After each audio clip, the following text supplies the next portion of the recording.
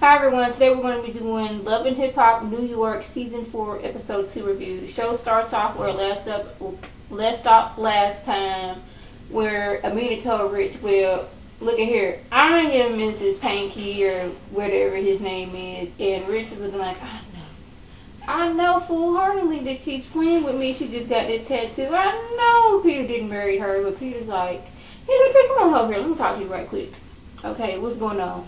I told you I loved her. Told you I'm managing her. She's like, what about us being married? He's looking like, now, getting down on, well, we had an agreement between the two of us that we wasn't going to tell nobody. But she's under this whole, you my husband, I love you, you love me, why can't we tell everybody? He's like, well, because I got my girlfriend at home. She said, she's higher on the totem pole than me. I know you my wife and all, but, Tara, or Tara, whatever her name is, at home, she's higher up than you. Wife, I love you. But she's up here and she can't know. I can't have people knowing my business like that. And she's like,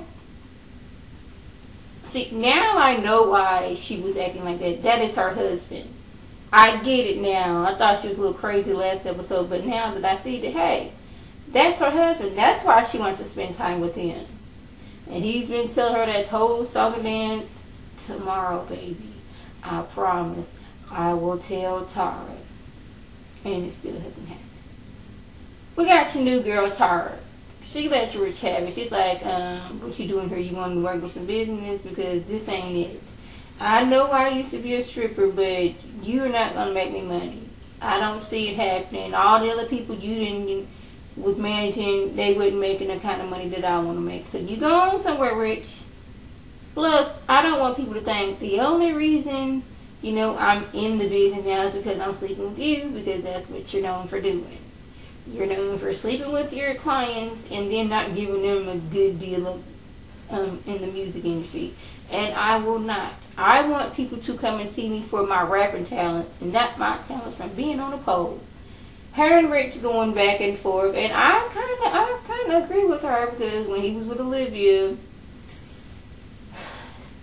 cheating on her this season for whatever reason, but that's what neither here nor there. But she's been there since season 1 to season 3, and had she put anything out that really hit big, then he got with Erica and screwed her over, gave her song away, and just sleep with her and just messed her over. So yeah, Rich don't really have a good track record when it comes to, who manager client dealings. Yeah. We're gonna move over here to your boy Saigon. He's a newer member of the cast, and he was saying him and his friend, I think her name is Erica J, been best good friends. Go back like Forrest and Bubba. Anyways, they was together one night like, hey, I want kids, you want kids, let's make a baby. We're going to forget the fact that I have a girlfriend at home that's pregnant. Now, I'm not sure if he knew she was pregnant at the time, because the kids are a month apart. So I'm wanting to say he didn't know yet. But if you wanted a baby, why don't you go home to your girlfriend and get her pregnant? But you already did that, but I don't know if you knew. But anyways, yes, so we're out there impregnating people, because you want a kid, but you're not getting your girlfriend at home pregnant. I'm not understanding that situation. Yeah. Guess he was all madly in love with the second mother of his child, and he went on the road. She went to live with her daddy, came back 7 months later like, hey, here's your son. He feels some type of way about that.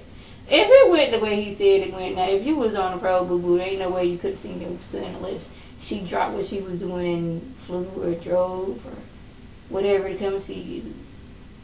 Yeah. Peter Gunz. He feels that Amina snitched on him. And where he come from, snitching ain't cool. Snitches get stitches. I've not heard that for someone. But anyways, is that really snitching? It ain't like you was out there committing some kind of crime and she went and told the police. She told Rich, your friend, that y'all was married. That had something to do with her too. Yeah, she wouldn't commit no crime. What you talking about? Rich, I don't know, something about you just make my head hurt. And this whole little movement you be doing in your confession was just awkward and weird and creeps me out a little bit. If that didn't make matters worse, Rich out here giving advice to your boy Saigon. Him and Saigon have been knowing each other for years. They go way back too, apparently. There's everybody on this show that known somebody for years, but you've never talked or seen. But anyways, we gonna step past that when Scott Young. Anyways, they out playing basketball. Saigon's like, hey, Peter, me and my girl are trying to get back together. Not that one girl, yeah, that Herman. I don't know. I think you should get a paternity test. Okay, that wasn't your position at all to tell him to do that. So now he's in the set, man. I was kind of thinking that my family, like, he don't look like me. And when I be out with my daughter, be like, dang, y'all twins. But then when I'm my son, it's like, man, is that your nephew? Really? So people just jump to nephew just because it, like, my brother, his son looks nothing like him. He looks like my sister-in-law, just like him, but he acts just like my brother. He may not look like him, but he sure acted just like him. So you can't go by all those, oh my goodness, he got that whole Maury shenanigans that they be going through. Look, they got the same eyes, they got the same nose, got the same mouth, none of that. You can't go by looks. How you know he don't look like somebody 3-4 generations back? So I don't know if he knows something that I don't know, but now he won't get a paternity test on the baby. Because he don't think the baby looks like him. Yandy meets up with K. Michelle. They're talking. Apparently they've been friends for a long time. Like I was saying. But anyway, it's just like K. Michelle, she's ready to meet her roughneck dude. That's what she wants. She's here from New York and that's what she wants. So Yandy's going to throw her a party. In the meantime, after Yandy done got this party together, she didn't invite just about every girl that's on the cast. Kind of obligatory for her to do that. Anyways, so Rich tells her, I got something to tell you. I didn't want to keep this hush-hush, and you come looking at me side-eye in a few months about what I'm about to tell you. Your boy Peter, he done doggone married Amina. Now Yandy's like, okay, Tara, whatever that girl's name is, she's my friend. Now, I invited her and Amina to this party that I'm doing for K. Michelle. I don't want to be put in this situation. One, why did you tell me? Rich, he told her, was like, I don't want this to blow up in a few months and you looking at me like, why didn't I tell you?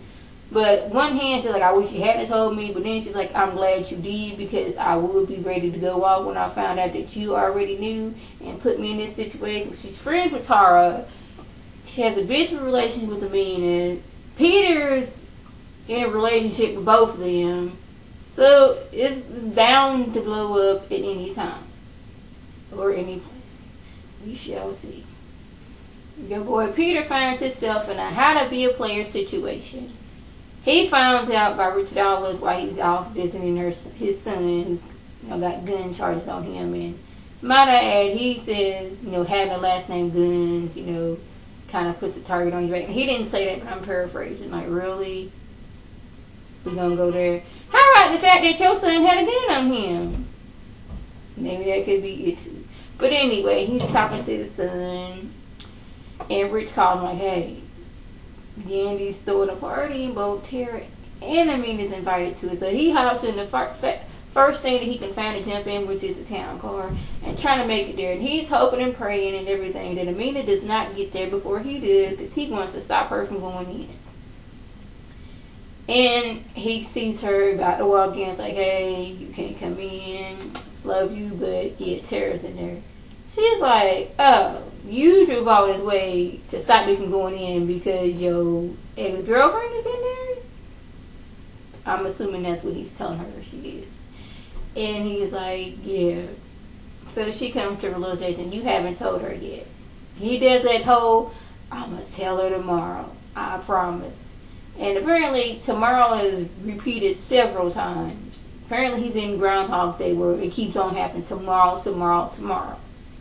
She attempts to go in there. He's like, man, don't do this. And I thought she was just going to go in and have a good time. But no, she let that, I'll tell her tomorrow, go again. So yeah, she walks off of him and she's like, I don't want to see you until you get this thing straight. So now he got to go tell his girlfriend that he can walk out in public freely, that he has a wife, that don't nobody know about, and he can't show his love for her.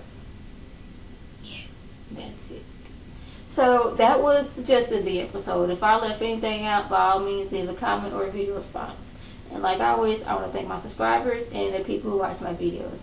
I want you to like this video, comment, and subscribe. And share this video with your friends on Facebook, Twitter, and here on YouTube. This is Lady T signing off.